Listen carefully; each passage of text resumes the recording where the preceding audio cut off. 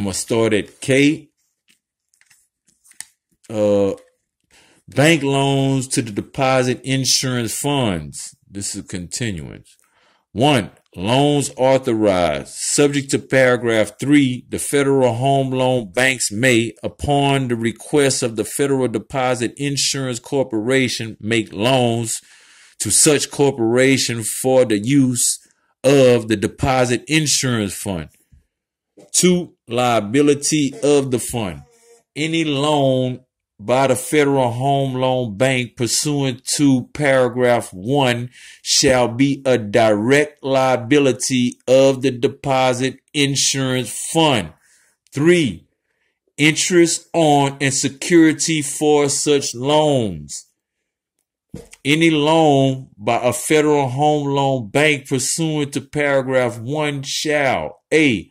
bear a rate of interest not less than such bank's current marginal cost of funds, taking into account the maturities involved, and B.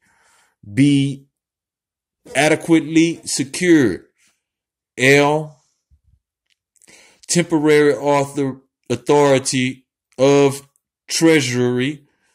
Temporary authority of Treasury to purchase obligations. Conditions. 1. Authority to purchase. A. General authority.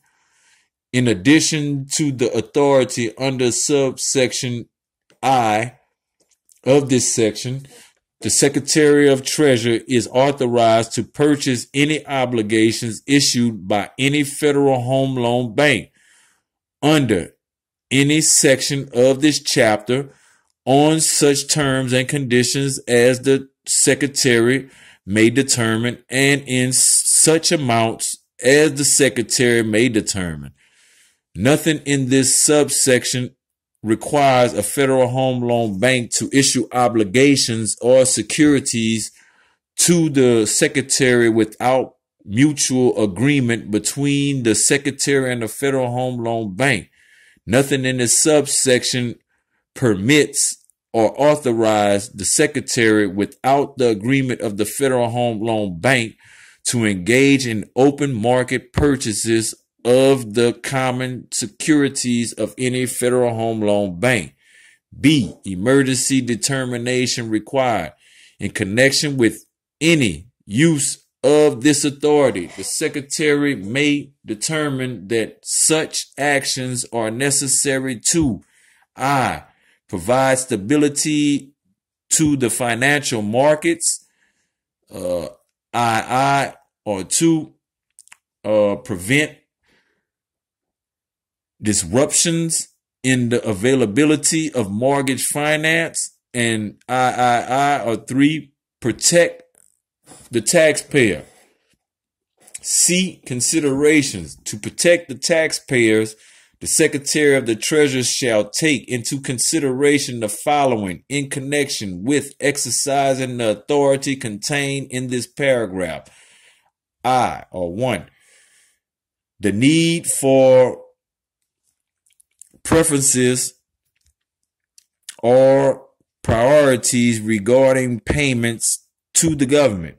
Limits on maturity or disposition of obligations or securities to be purchased.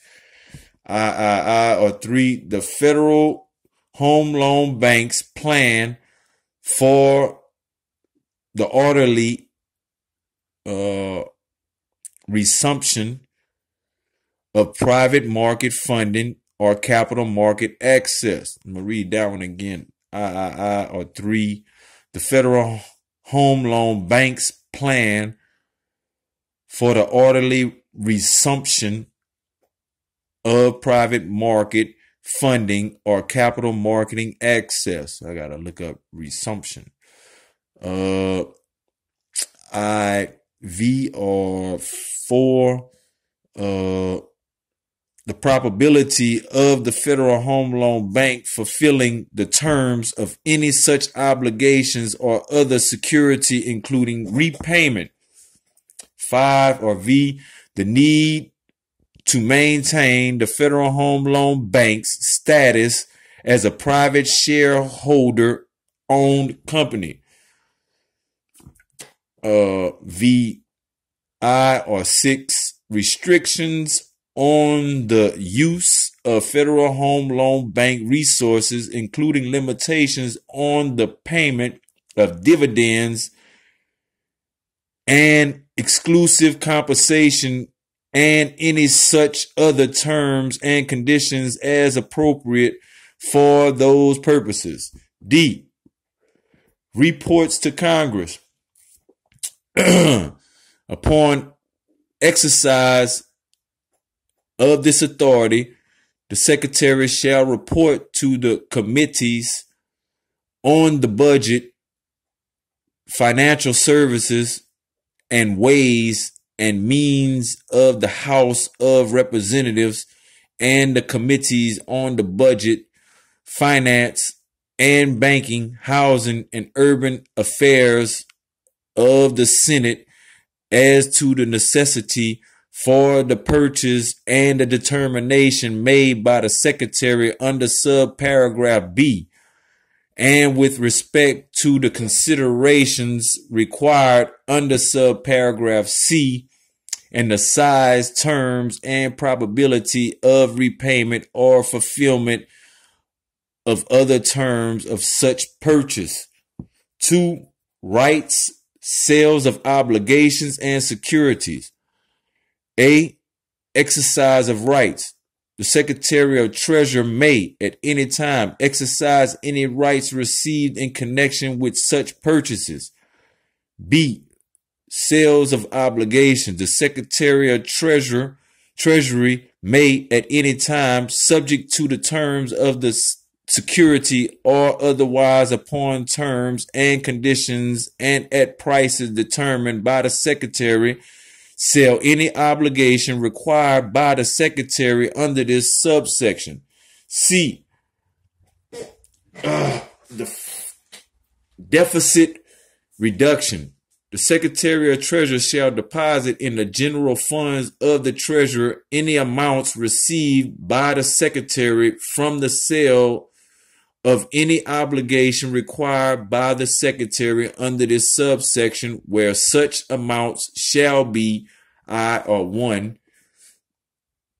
dedicated for the sole purpose of the deficit reduction, and II/2 prohibited from use as an offset for other spending increases or revenue reductions. D, application of sunset to purchased obligation. Application of sunset to purchase obligations. I gotta look that up too. The authority of the Secretary of Treasury to hold, exercise any rights received in connection with or sell any obligations purchased is not subject to the provisions of paragraph 4. 3, funding. For the purpose of the authorities granted in this subsection, the Secretary of Treasury may use the proceeds of the sale of any securities issued under Chapter 31 of Title 31 and the purposes for which securities may be issued under Chapter 31 of Title 31 or extended to include such purchases and the exercise of any rights in connection with such purchases. Any funds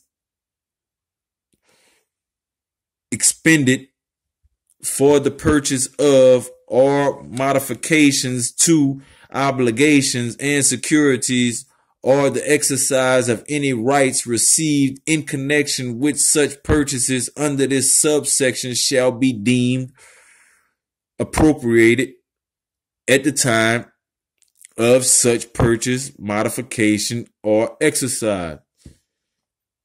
4, termination of authority. The authority under this subsection L, with the exception of paragraphs 2 and 3 of this subsection, shall expire December 31st, 2009. 5, authority